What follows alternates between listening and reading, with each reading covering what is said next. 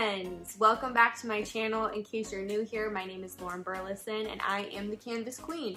On this channel, we like to talk all things Canvas and I give you some quick tips and tricks if you are using the Canvas LMS platform. So in today's video, we are going to be reviewing how to organize content in Canvas. This is actually a 4-part video, trying to chunk it down for you guys so that way you have shorter videos. You can choose which ones you want to watch. So this is one of 4, and in this video we'll be discussing how to organize modules. Now, of course, if you would, I would absolutely love it if you would subscribe to this channel and like this video. It just helps me reach a bigger, broader audience.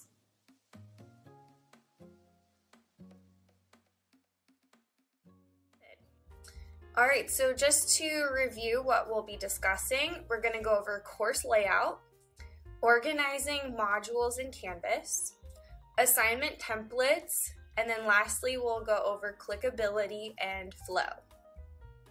So since we touched on modules, we're gonna talk about organizing them all together. What are they in the first place? How do you use them? And then also how I like to blend my Google Drive with my Canvas modules to help me stay more organized in my course and outside of my course. So first and foremost, what is a module? If you're not using Canvas modules, you need to try them out. A module is essentially an organizing tool that you can organize your course content by weeks, by unit, by standard, lesson, day, etc. There's no right or wrong way to use them, as I've said before. Modules create a linear flow of what students should complete. So it's like a list of things that students need to do within their course. Modules can also not only just contain assignments, but they can contain files, discussions, of course assignments, quizzes, and other learning materials. You can place a page within a module that has a video that you want the students to engage with. You can create an entire module for a project, which is something I'm currently doing.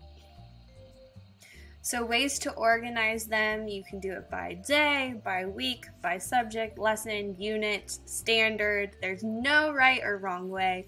It's a preference to you, and I think that's the beauty of Canvas, is you can customize it and organize it the way that fits your needs. So you can do it. I have teachers who've done it by week, so they just put all of the week assignments. They do week 19, they put the date. That's really a nice, easy way for students to identify like where they're at within the course, or if they've missed something, they're absent, they need to go back. I've also seen students or teachers go through for primary, they have Monday, Tuesday, Wednesday, Thursday, Friday modules, and I think that's great as well. So basically a day is a module, and with primary, I've even seen them publish one module at a time. So meaning, they publish the whole week, and then they actually will unpublish that 1 week's modules for Monday, Tuesday, Wednesday, Thursday, Friday, and then they change them to the next Monday, Tuesday, Wednesday, Thursday, Friday. So just something to think about moving forward. It's so nice that you can customize it the way that you want. So what is a module in reference to your Google Drive? So I really love to have everything that I'm using in Canvas because I'm a Clark County School District teacher, so we use Google. This can also, of course, be applied to Microsoft, or if you're not even using Microsoft, just regular files on your computer. So don't feel like you are alone if you are not somebody who uses Google. This applies across the board. So essentially, you have your module. That one module is equivalent to one folder or Google Drive folder. So in just a minute, I will show you my Google Drive, but this is basically how it's outlined. You have your course folder. So here I have last year's folder, 8th grade science 2020-21. that's the Canvas course. And then within that folder, I've broken it down into modules. So I have module 1, module 2, 3, 4, 5, and 6. Those are my units. But then if you click within that module folder, so we have module 1, I then even break it down even further into deeper modules. So they're by lesson. And I like to do it that way because I think the shorter the module, the better. If you're going to have a really long module, let's say for all your one module for one unit, it's just really, really long. And I feel like the students don't feel that sense of accomplishment. So I like to break it down into lessons. So we do module 1, lesson 1, that's one module. Module 1, lesson 2, that's another module. So it just kind of chunks it up into pieces, and that way they feel like they're getting through the content a lot more quickly, and they get to have their badges and accomplishments, and they really enjoy that part. So you'll see on the next slide here, within that Google Drive or within that Google folder, I have every single document that my module will contain. So that includes even pages. So I'll even save the page as like I'll take a picture of it if I create it in Canvas, and I'll import it into my Google Doc just so I always have backups no matter what. But Google Documents within the folder are what equal the Canvas module content. So pages, assignments, discussions, quizzes, you name it, it's all in my Google Drive. So essentially this is what it looks like for every single module. So I actually really start creating my course with Google first. So if you're someone who has used only Google Classroom in the past, you have a lot of Google Documents, a lot of the work is already done for you, and you just have to organize it and place it within Canvas, which is really nice. So all of my curriculum I have in Google goes straight into a module that I organize like this, and they are able to complete all of their stuff within Canvas. Okay, so this is my Google Drive folder for my 8th grade science class. So I'm just going to give you a little bit of a tour and how it kind of syncs and follows Canvas. So right now you can see we have like additional resources, semester 1, semester 2, and then this semester condensed was from last year when we did distance learning. So I just have it saved just in case. But down here we have the main files. These are like the course outline, the standards, everything is placed right there. But then semester 1 and 2, the reason why I separate the semesters is because these each represent one Canvas course. So how Clark County School District likes to set up Canvas for secondary, one semester is equivalent to one Canvas course. So when semester 2 rolls around, we'll be getting a new Canvas course, and all of my material will come from this folder right here additionally. So semester 1, we'll click in here and I'll show you how they kind of sync along with Canvas.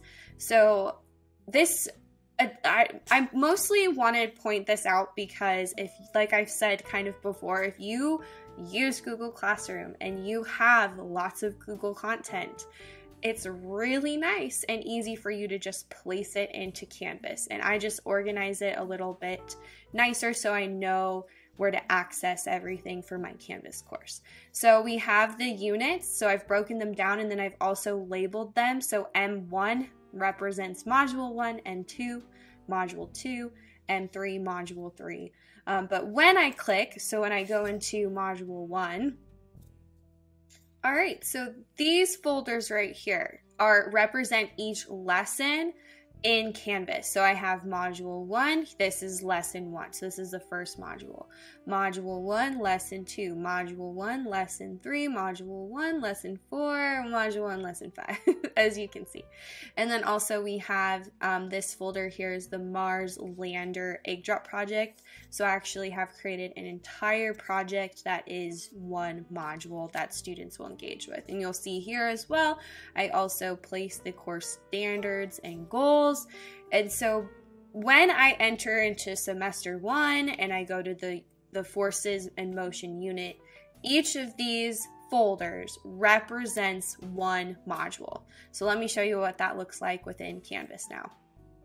So real quick, we will go to Module 1, Lesson 2, Gravity and Friction within Canvas. So let's go see what that looks like. Okay, so here we are in Canvas. We're at my Module 1, Lesson 2, Gravity and Friction. We've got pi to the face as a warm-up on free body diagrams. So this is a Google Doc that's in that folder that I showed you in, and now I've embedded it into Canvas.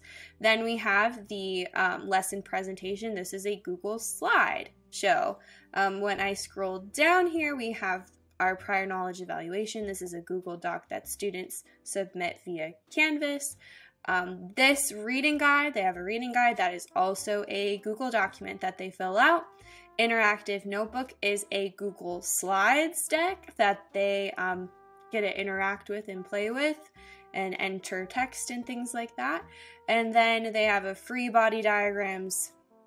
So activity, I give them an activity. This is a Google Doc. They have a self-assessment. This is the post-assessment of the lesson. This is also a Google Doc. And then they have a Canvas quiz. So yeah, so very Google friendly. I think Google and Canvas are pretty much a great marriage. So if you liked Google Classroom, Canvas gives you the opportunity to really organize your Google content the way you want to. So just to review again, coming back to this slide, a Google folder with all of your Google documents goes straight into your Canvas modules. So not only are modules really great to use for organization, but they are also really great for differentiating. So for example, there is this thing called mastery paths within Canvas that you can use that you have to use via modules. So basically a teacher can create a mastery path or a path within a module that gives students placement of where they need to go. So let's say they start with a graded assignment, and from there they didn't do so well on the assignment. They then get placed, let's say, to do additional assignments to help build them and scaffold them to the final assignment or quiz. But let's say that a student did really well, they would instead then be placed maybe directly to the end of the module or quiz because they understood the content better. So you can create modules with mastery paths with graded assignments, discussions, quizzes, and that determines their placement and where they go based on their scores. So if you would like to learn more about mastery paths, I do have that linked right here as well. If you want to create a module, all you have to do is go into your Canvas course. You will then go to Modules Navigation Tool, then head on over to the right side of the page to that lovely blue plus module button. Click it, and then it will load for you a new window. Once that window is open, you can then click and give it a name. I will do Module 1 for now. You can lock it, so that means the students cannot access the material within the module. You can also have prerequisites, and I'll show you what that looks like in a created module after I just click Add Module. So we add the module to create it. It then will populate at the bottom of your modules page. So here it is. It's empty. To fill it, you'll click that plus button. Alright, so this window right here allows you to add any assignment that you've created. You can also click over here and it gives you some options to add. You can do a quiz, a file, page, discussion, text header, external URL, or an external tool. So you do have a lot of options in what you want to add to your module. So then when you select something you want to add, you would just click Add Item. But I am going to exit this and show you how to do a prerequisite. Okay, let's go to this one, describing motion, and to add a prereq, we're going to click on the 3 dots. We are going to select edit.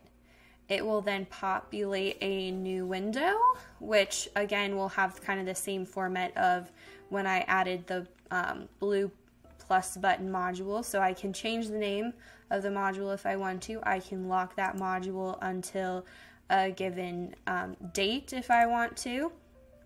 I can add prerequisites or requirements, so meaning the prerequisite is, let's say they had to complete this module, module 0, before they move on to module 1, lesson 1. So I can add that if I want to. I can also add requirements. So the requirements can be, let's say, students must complete everything in order. So I can select that, or I can also select students must complete one of these requirements. So it just kind of is dependent on what you as the instructor want. But let's say I want them, this is a balloon rocket warm-up, but let's just say I want them to do the prior knowledge. And in order for them to move on, they have to submit the assignment. So you'll see there's a few options there. So add a requirement, let's just do it for the balloon rockets one. So I can make the requirement, the other options are view the item, so meaning they just click on the assignment, they view it, they can move on. They have to mark that it's done, so basically they get through the page, they click mark done, and then they can move on to the next thing, submit the assignment, or they have to score at least whatever that is. So one thing that is nice about this is, let's say you do a quiz at the end of the module, they can't move on until they score, let's say, like a 75%. They have to go back and basically review to get a 70% or higher.